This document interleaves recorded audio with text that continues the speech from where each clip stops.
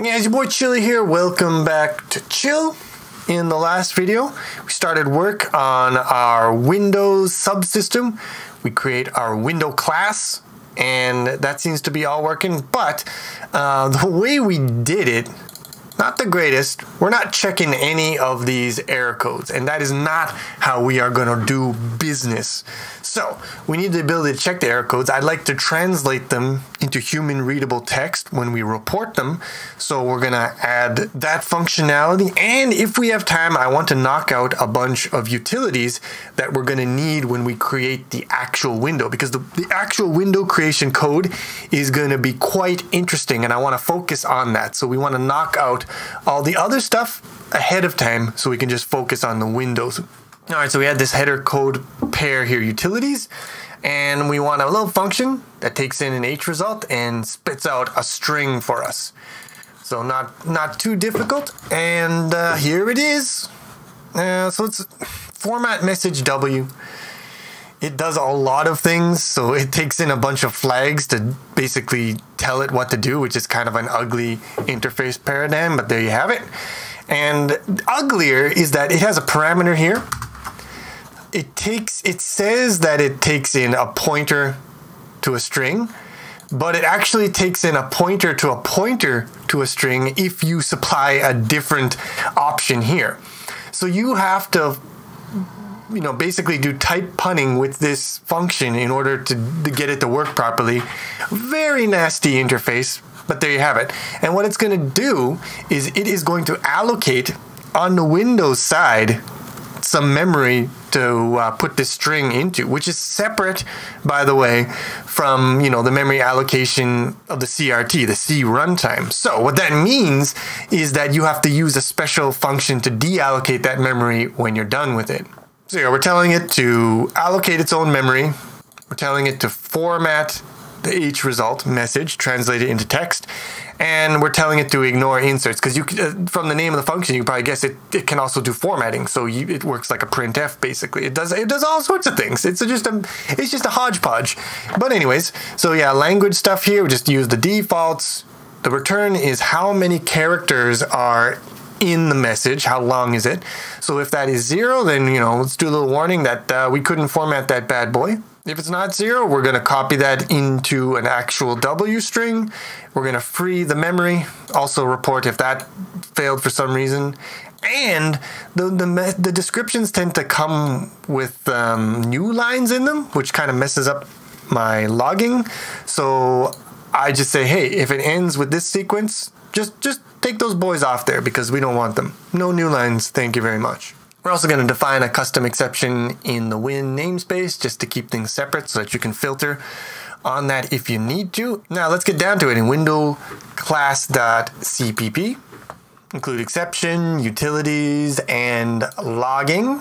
So for this register class here, we're going to check what's going on here. So we get the atom, but then we're going to check to see if that was 0, because if it's 0, that means we had a problem. And so we want to report that problem and then throw an exception. Now here's the thing.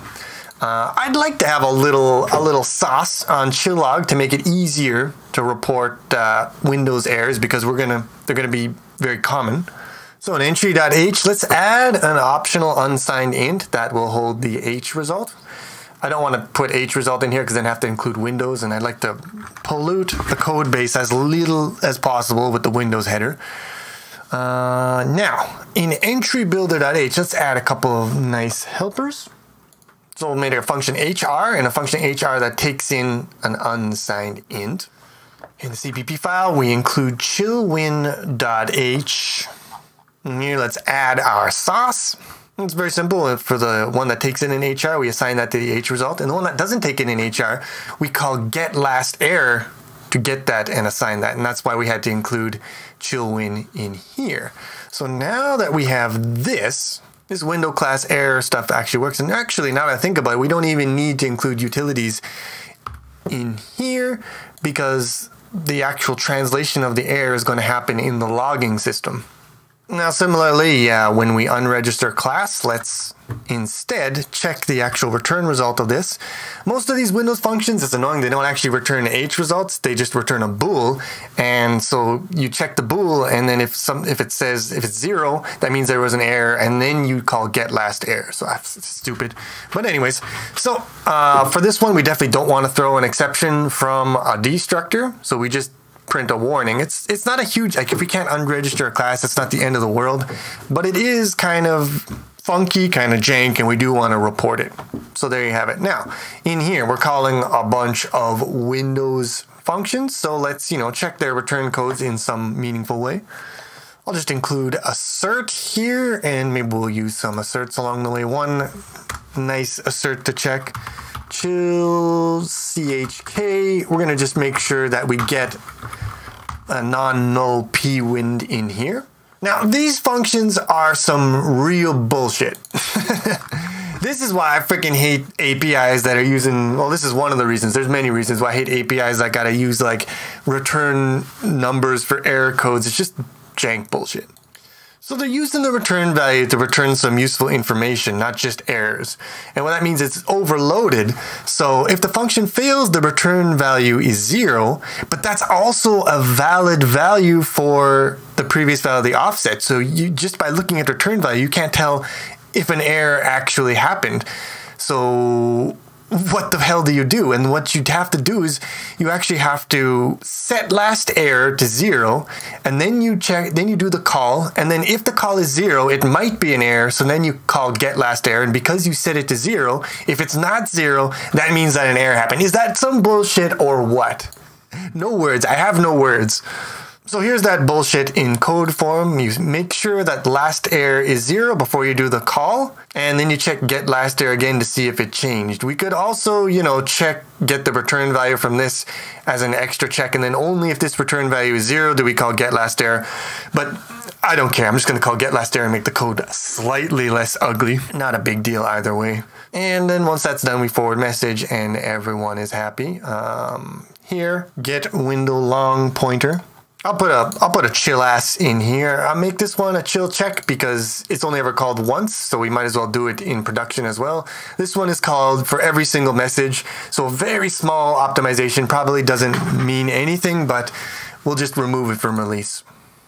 And that should be all the error checking, but we've got one little loose end to tie up here, and that is we've added this data to the entry, but we're not actually using it anywhere. So let's go into the text formatter, and here's where we want to include our Windows utility. And it's very simple. It says if we have an H result, print out the value of the H result as a hex number followed by, its description. So let's see if I missed anything. Let's try to give this a build. All right, looks like we got some problem with the linker library here. Let's just do a clean solution. And that fixed it. Now we noticed that we got this warning here, and I've had that warning before. It says it's dangling, right? But why doesn't it give a shit about any of these ones here? Only this one gets reported, and it's not dangling. I mean, we're just returning a pointer. We're returning a reference to self, which is a common paradigm. So this is, in my mind, a false positive, and I'm just tired of looking at it because I've seen it before. At the same time, I don't want to disable it globally because it is a useful piece of, static analysis when it's not broken. So we're just going to disable it for this file here because this is the one that keeps causing me problems. Finishing up with a pragma warning pop down here, although I don't think it matters at this point. It's the end of the translation unit. But anyways, so we'll disable that, and that should shut up the static analysis from its false positive. I just comment out a little bit of this assertion code so it doesn't crash the program. Yeah, we get this error printed out here, which is from here, and nothing else happened. Yeah, we get the assertion failed, but no other errors. Now let's see if we can try to make this thing fail. So we have to give it a string for the Windows class. I can't inject a null pointer in here. It has to be a valid string, but what if an empty string? I think that the Windows library might not enjoy that. Yeah, okay, so it definitely does not enjoy getting an empty string.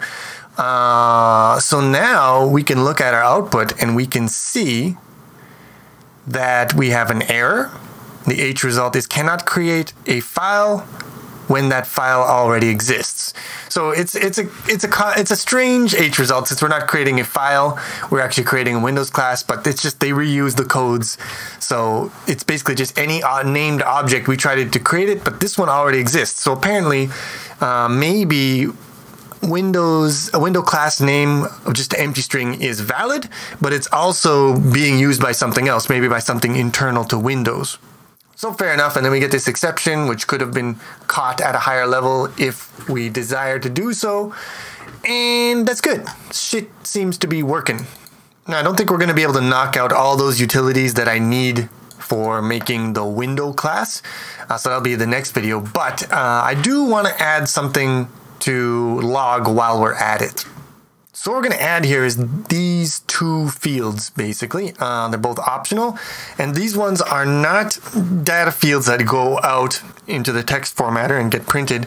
These are fields that control the behavior of how the entry is formatted. And basically, I mentioned this before when we were creating the logs, but I also want to give the user, the programmer, the ability when they are emitting a log to customize it with local overrides. And that's what these are doing. These flags are local overrides that you could set. So you could override the behavior to not capture a trace, even if your error level is set such that a trace would be captured by your policy. And you can also overload to, suppress showing the source line if you want to do so. And I want these, for a different video I'm going to make, I would like to have these options. So I'm going to put them in here right now. So in entry builder here, we are going to add some options here, no trace and trace to set an override. And here, okay, so yeah, I wanted to make this one underlined, just keep things consistent. And then in CPP file, so right here, we're going to add our implementations, and we're going to, again, fix this up here. And finally, it's not enough just to add those things into the entry. You've got to actually refer to them somewhere, have them do some work for you. So in here, now we want to control the output based on those overrides. So here's how that changed. This gets shorter because we've moved some of that out into here where the source line goes, which is now controlled by an if. I've also removed the end line at the end here. I put the end lines at the beginnings because now you don't know which of these lines are going to go in, so you don't know where exactly you need an end line. So end line only comes in when you add something. So this is going to allow me to customize whether I'm outputting line location information, whether I'm doing a stack trace, which is good. Sometimes I want to output something to the log as an error, say, hey, this is an error, but I don't want to do a stack trace because it'll just clutter things up or it'll be a performance issue. So let's do an error trace with some overrides here. Should probably get rid of this error-inducing thing. All right, good thing I checked because, yeah, this suppressed the line location, but it still has a stack trace, so I missed something, and I think, yeah, that makes sense because I'm not doing anything here. So let's do capture trace. So this is the override. So we use the value of capture trace, but if that override has not been set, then we default to referring to the level of the log entry. And there you go. Look, no trace. Beautiful. And the converse should also be true. We should be able to force like an info log level to print a stack trace. Of course, we have to have our level such that we are actually, reporting info. And yeah, here it is. And we got our stack trace. So this is all good. And I'm going to be actually cloning now this repository and using it in a completely different video, which I think you guys are going to enjoy. Little secret for you. But yeah, that's it for now. And in the next video, I am going to be doing just a bunch of like random utilities that we're going to want when we create the actual window. Until then, thanks for watching. Hope you enjoyed this video. If you did, please click the like button. It helps a lot. And I will see you soon with some more chill.